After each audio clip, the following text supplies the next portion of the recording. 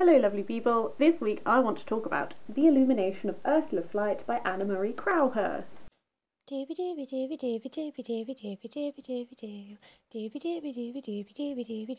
Sophie Vlogs. I enjoyed this book, but I also have some mixed feelings on it, so I wanted to just sit down and have a chat.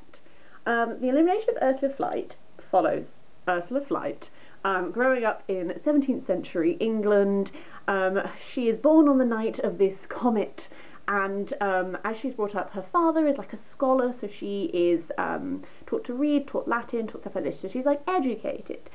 She has aspirations of being a playwright, and essentially this follows her life, and it's sort of like a coming of age 17th century romp.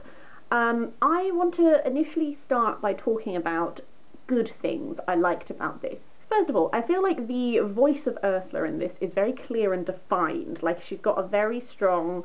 I'm about to make a comparison which is no way to do with the actual topics of these books, but when I read Eleanor Oliphant, Eleanor's voice was so clear, and I knew I was with Eleanor. It's sort of the same here. I knew I was with Ursula for the whole time. She's a very, the personality comes through very well in the way that it is written.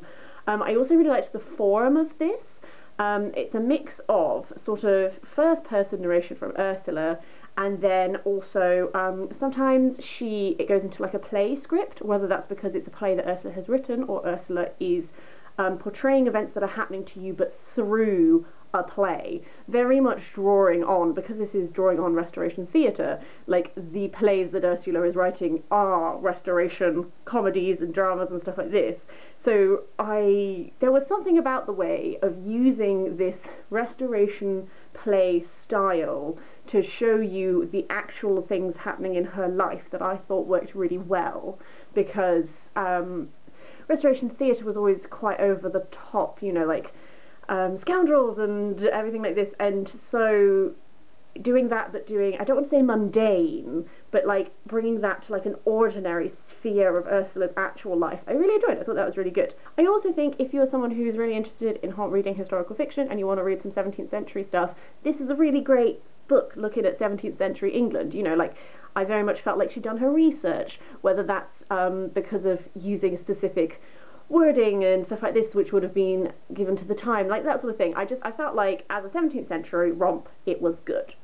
Moving on to things that I had mixed feelings about, one thing I will say, and I don't know if that's to do with how this book was marketed to me or if I just misunderstood, I thought that actual Restoration theatre and the theatre as a topic would come into this book much sooner than it did.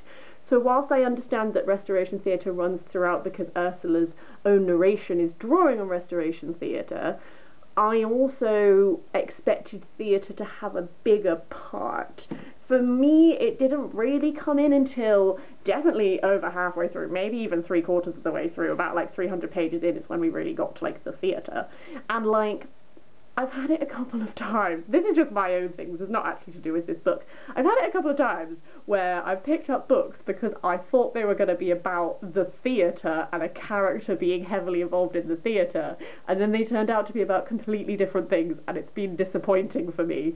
So it happened with Philippa Gregory, I can't remember the name of the book, and then it also happened with Essie Fox's The Somnambulist, which I thought was all going to be about theatre, and then it wasn't. So maybe that's my own thing, but I wanted more actual time in the theatre, I think. Another thing is, I had a lot of fun reading this. Ursula is quite witty, quite humorous at times, I really enjoyed that, but the plot was very predictable. At no point did something happen and I was genuinely surprised that that's what had happened. This is a narrative which I feel I have read before, and there were some nice touches which made it a fun, enjoyable read, but it is still something which I felt like I wanted a bit more from what it was giving me. Maybe you'll disagree with me, maybe you were kept in suspense the whole time. I just felt like, for me, I wasn't reading this because of the plot, because I could see where the plot was going. I was reading this because I really liked the voice and this interesting narrative style. I don't think I actually mentioned that there's also like diary entries and like different font happenings go throughout this. So as like a physical piece of media which I'm consuming, I enjoyed the variety within that. I just would have wanted it to just be a little bit more surprising, I think. I don't want to go into any more detail because I don't want to go into spoiler territory. My hope is that this is just like a little spoiler-free, what was my reading experience like. I gave this a 3 out of 5 stars. I thoroughly enjoyed it. It's probably more like a 3.5 out of 5 stars.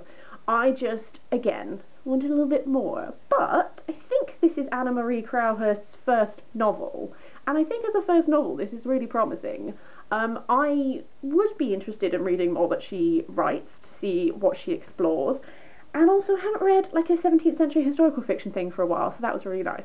Those are all the general thoughts I had. How did you find it? Did you absolutely love it? Did none of these things bother you? I hope that's the case, because it was a really enjoyable book. I would love to hear how your reading experience was. I would love to hear if you have any 17th century historical fiction reading recommendations for me, because I feel like most of my consumption has been like non-fiction. I'm going to call it a day there. I hope you're having a really lovely day, and I will see you next week for something different.